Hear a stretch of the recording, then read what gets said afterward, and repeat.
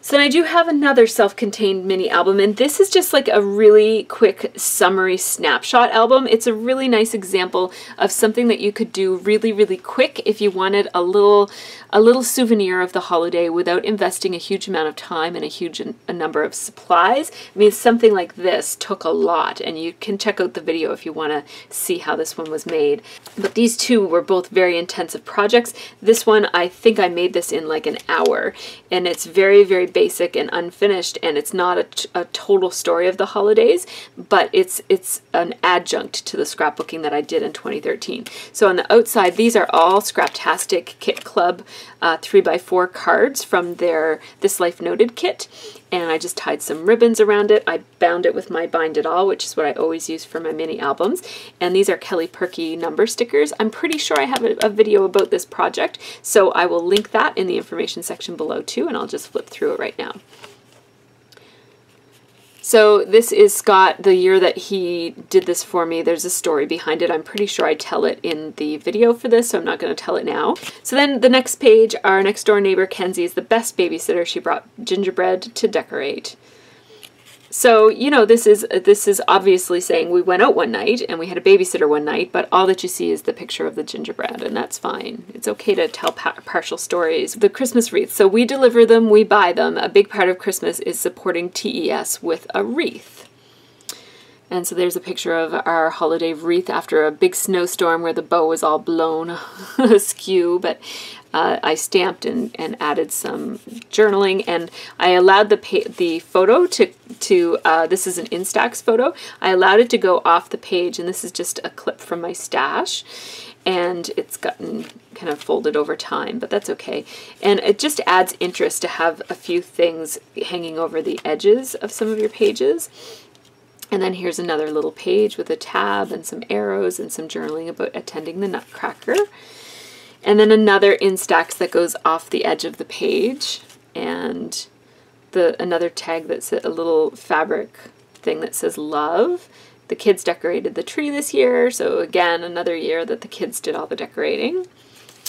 And then shine, and then this goes back to that holiday tradition of taking turns with the angel. This one says Santa, it's a long story, and then I wrote down here, these are just the highlights, with the idea of kind of acknowledging that this is not the full story of the season, but it's kind of like a little brief snapshot into our season.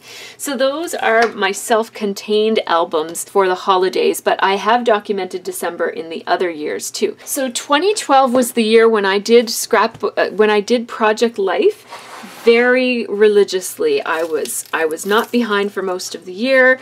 I documented weekly full spreads with sometimes inserts inside. Like here we've got 2 inserts and a weekly spread. So this is how I was doing Project Life in 2012. It was very intensive, very, very intensive. And this is just the second half of it. So it takes up 2 albums. A year takes up 2 albums when you document it this way.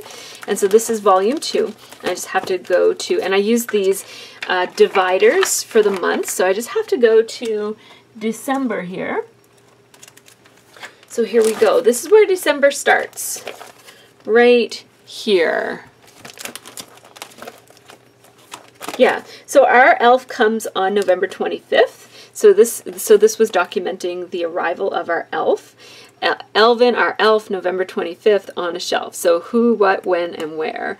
And then that's just a picture of the girls with the elf. And then this is truly where December daily starts. And this was a December daily. I did it every day. So this is my title card. It says November 26th to December 2nd. And it's just, you can see what it is. I'm not going to narrate every single thing, but anyhow, this is a Design D page, which I would scatter in. All of my pages were mostly Design A, but I would scatter other pages in there too. So this is just a filler card, and then a picture of the girls looking at Elvin in the fridge. And then this says, today is your bath day. It was supposed to snow. So here's a screenshot of my weather app for the day. It says it was supposed to snow, but it didn't snow. I guess I should be happy because it will snow soon enough, but I'm a tiny bit disappointed, but I won't tell anyone. And I just used some black words there. I changed my writing to black in a few places just to highlight it. and some washi tape and a button. And then it says Elvin, our elf on a shelf, gets up to lots of shenanigans, and there's arrows going that way and that way. He has turned our milk green, wrote on our mirror, and eaten my Lindt chocolates. It's a good thing he at least cleans up after himself. And then there he is hiding in the tree. Then here's an insert that says holiday busyness has begun. And this is a 6x12 insert. It says, although we often spend much of our weekends on the go for activities, etc., this weekend was particularly busy and likely marks the beginning of the hustle and bustle of holiday-related errands, get-togethers, and activities. It's good to live in such a connected community. I just did some outlining there and some lettering there. And then here's just an example of our weekend. So these are all of the things that we did that weekend, and it was a lot. And I used my typewriter to type it all out. Scott's birthday falls in December, so this is his, or well, his birthday is November 30th, but we almost always celebrate it kind of like halfway between my birthday and his birthday. So it says on Friday, Scott turned 38 years young. Jen made him a Nikon cake, so this is actually a cake that looks like a camera. Isn't that amazing? Jen makes the most amazing cakes ever. It even has like the little catch light in the lens. It's so awesome. That was great. And I also got him a camera lens coffee cup. And so it shows him there drinking from the camera lens coffee cup. And Alvin's Shenanigans, this is just a filler card. And this was something that I cut out of a holiday card from the year before that I just wanted to make sure that I used. And this is a note, and this is actually a note from Olivia. She was keeping a journal on the Notes app on her iPod, and so I snapped a screenshot of it and texted it to myself so that I could print it up and include it in my project life here. And then this is some crafts that the kids were doing.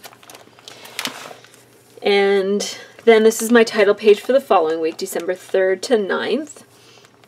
Christmas group therapy. This is just a comic that I cut out.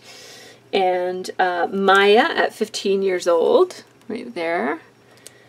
And so I kind of captured some everyday things as well, right? Like just a picture of the cat and a picture of us walking the dog. He's wearing his bright red sweater. Rod Stewart's Silent Night. That was the Starbucks song pick of the week back then. They used to give a free song every week. And then that's got with a tangle of lights. It says Pretty Kitty Naomi at 15 years. And then this is a picture of our tradition. The girls take turns each year putting the angel on the tree. Livy will take it down this year. And so it's kind of nice that we've got this that follows us in every one of my Christmas projects. And then this is a border punch that I have. And then this is another insert. It's a sideways insert that I just cut off. I think it was an 8.5 by 11. These are just some of the things we went to that year with some decorating right on the outside of the page protector. So this is a felt camera with a flare badge in the middle. And this is our Starbucks ornament collection, which at that point only had, looks like 6 pieces. And now I think we have got 12 now. So these are kind of the nice things about documenting the holidays, is that you can go back and see how things have changed and see how things are the same. It's kind of fun. So, and I would have a video that talks about this in quite a bit of length too. So I'm going to try to skip over a lot of this, but this was really, I really like looking at this. So this was my 40th birthday. Look at this. I put the candles actually in this pocket. I attached them with washi tape and some staples, and then they put 40 candles on one of those teeny weeny little cakes, the little tiny ones. And so this is an Instax. No, it's not actually. This is not an Instax. This is a regular photo that I just made to look like an Instax with a frame over top of it. I just thought that this picture after all the candles were blown out was just really cool with all the colors and the melted wax all over the whole cake. 40 candles on a 4-inch cake. And then here's where we started getting the Lego advent calendars, so I documented that with with a cutout of the pamphlet. And then Sophie got Star of the Week, so I recorded that. And then here's an insert that has the Christmas concerts of that year. This is a Photo Freedom pocket from Echo Park, I think. And so it has a 6x12 pocket here, and then 3 4x6s down here. And so in this one I have the Nutcracker pant book and the tickets. And then this is something that I got for Christmas. This was one of the Christmas tags. And I just journaled all the way around the letters J and O, J and Y, and then I just put the ice skates over joy. So this was the week the world, this week the world is still reeling from the horrific school shooting in Connecticut on Friday. We all hugged our kids a bit longer and tighter this week. And so I just found this on the internet. It says, when the right words cannot be found, just love. And then this is a letter sent home from the school board regarding the incident. And so I just didn't want to make such an emotional and negative event be a huge part of my holiday documentation, but I felt like I needed to at least say that it happened, so that's how I chose to document that. And then this is the week of December 17th to 23rd, snowman and some weather screenshots. And this is an Instagram from my sister from Moncton, because they were living in a different city then. So we were following them over Instagram as our way of being connected with them over the holidays. And so this, I love this page. This is one of my favorite pages of all time, actually. I really love the color, I love the balance, I love the memories that are captured on this page. I have a Starbucks coffee sleeve with some tags around it. I have a close-up picture of cranberry sauce with the shape that is in the shape of the can. I love that. And then, oh right, people are making apocalypse jokes like there's no tomorrow. So it says, if the world ends tomorrow, this will be my last Project Life entry, because that was on December 20th, 2012. I guess people were saying that the world was going to end. A restaurant we went to, this is Jen and Tanya. They were making cake pops, and my cute little niece, and then decorating cookies at Tanya's party. And I just layered all of these tags here, and I just really like how they look. And these aren't the best photos in the world, but they're just like, it touches my heart. I love, love, love that I documented this year in this way.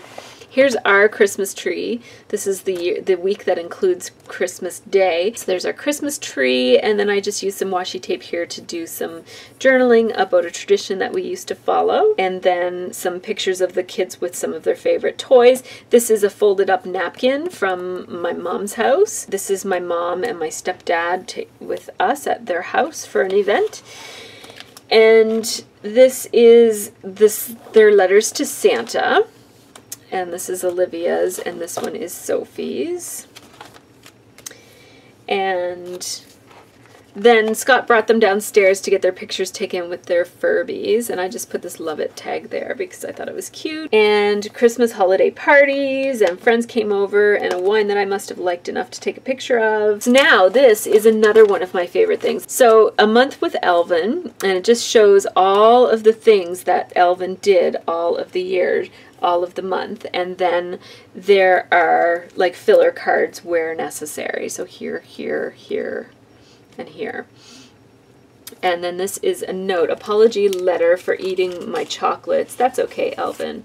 So he ate my chocolates one time, and he wrote a little letter inside of this little sticky envelope. So these are all the shenanigans. Rather than using all different patterns, I tried to just repeat, I think there's 4 different patterns here, and I just repeated them so that they were spread around, so that it just looks really brought together and coherent, because all of these pictures are all in different settings, so they have different color schemes and different. That was a really fun way to document my December, just right within my project life that I already had going. And now this is 2013.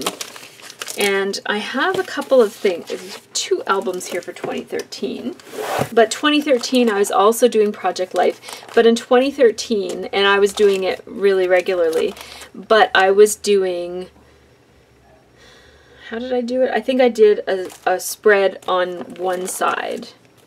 Or maybe I was doing it monthly. I can't really remember, but it was less anyways. There was less of it. Where is December in this book? Here's December. This is where it gets really Christmassy. And so I do have a video that shows this, but I'll show you a couple things that stand out for me.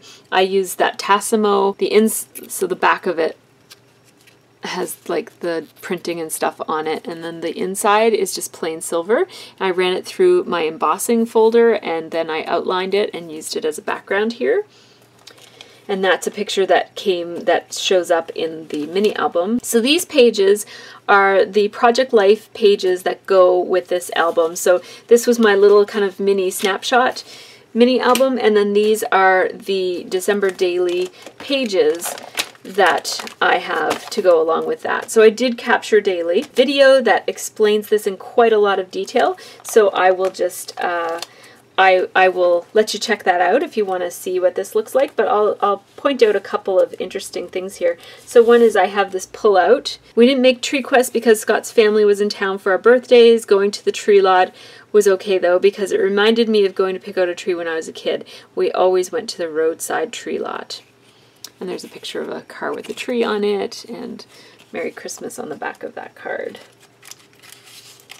So this was about breaking traditions. This year we weren't able to attend the Casey family tree quest, so we picked up a tree from the tree lot at Wilson's. That was like very different for us. And we captured some of our elf shenanigans. And then I thought that this picture that my daughter made was so similar to this deer on this card that I had to put them together like that because it was just so cute. I made a little sequin pocket. So this is kind of documenting that tradition of taking turns with the angel, and I just sewed around a tag and stamped it and decorated it up and wrote about the tradition.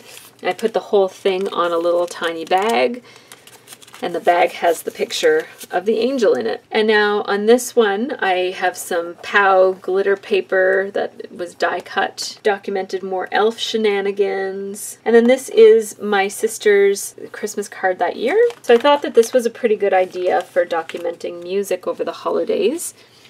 I just took a screenshot of the playlist and decorated it up to show what songs we were listening to. Best holiday music. Oh, look at this. Look at this.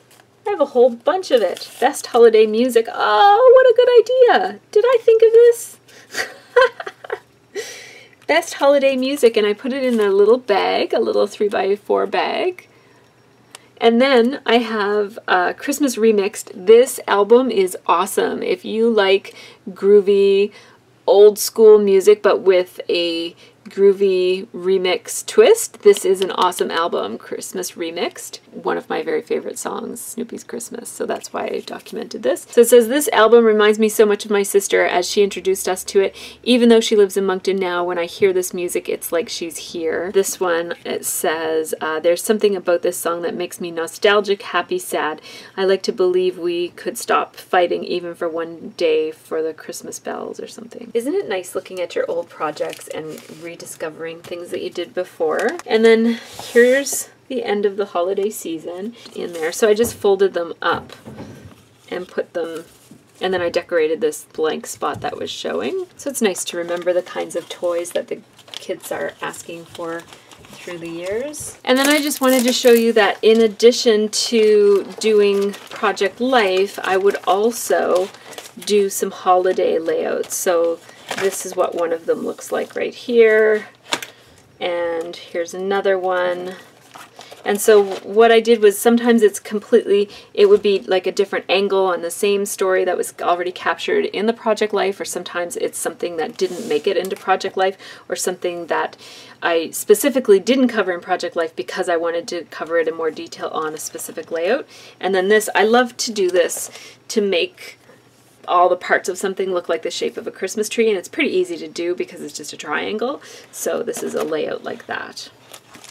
And then there's a layout all about our elf that year. So those layouts just go right into my regular albums, which are just chronologically arranged according to how I scrap it. So now in 2014, I was keeping my Project Life stuff right in with my layouts. So what month is this? Yeah, so this is November. We're hanging up the Christmas lights. And then this is a Victorian Christmas with Marcel. And then Perfect Low-Key Birthday was December 13th. So this spans 2 albums. So There are some pocket pages of some of the things that we were up to. And my pocket pages were extremely simple back then, and then some layouts as well. So I'll grab the other half of this because the holiday season spans 2 albums in this case. So here at the front of this album should be my December pocket pages. So lots of celebrating and get-togethers and packages coming in the mail. And on this side we've got, you know, Christmas tree and events that we've gone to. And then best present ever, it was the gymnastics bar that my daughters got for Christmas that year. And then party in Pictou County, and this is a 1.5-page spread that shows lots of big pictures of our holiday celebrations. And then this is these are photos of our friends who live in Alberta, who we weren't there for this, but they sent these pictures to us in the mail, and I just decided to scrapbook it to have that memory of their Christmas holidays. And then this is my nephew appreciating my village. I love this. This is one of my favorite pages ever. Look at the look on his face. He loved my village. And then there's Santa's Day Off. And then Brownie Cafe, that happened over the holidays, I'm pretty sure. And then now we're just into winter. It's not really Christmas anymore. So I have one more year to show you guys how I documented the year last year. So 2015, let's get to 2015. So 2015 was just a series of layouts. I don't think I did any pocket pages at all. So I have this no place to go winter layout, since we've no place to go. It says, although we originally planned to go to the mall, when we heard that snow was coming, we decided to stay home and play.